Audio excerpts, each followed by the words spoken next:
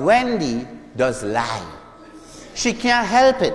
She's a compulsive liar. I think it has some name for them, you know. I remember Wendy in Trinidad. Wendy went to get a job as a land surveyor. Wendy never do nothing in land surveying in she life. And she lied through the whole interview and get the job.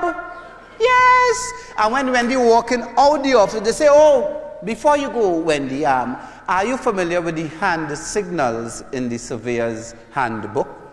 She said, would I come for a job as a land surveyor if I was not familiar with the hand signals in the surveyor's handbook?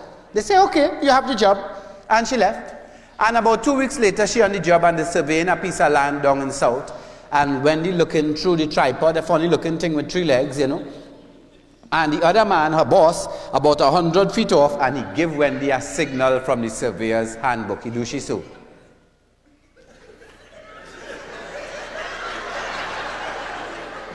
Wendy was like, what?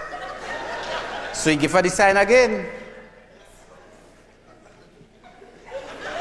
Well, boy, Wendy gave X and do him so.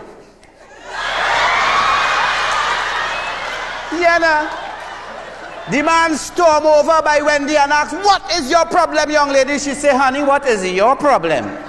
He said, I don't have a problem. I gave you a signal. She said, and if you didn't notice, baby, I gave you a signal too. She said, hey, listen, now, that is harassment, you know, and that is against the law. This is on the job. That is sexual harassment. He said, what sexual harassment you're talking about? I gave you a legitimate signal. I told you I need the hammer. She said, oh. Well, I tell you, I leave it in the box.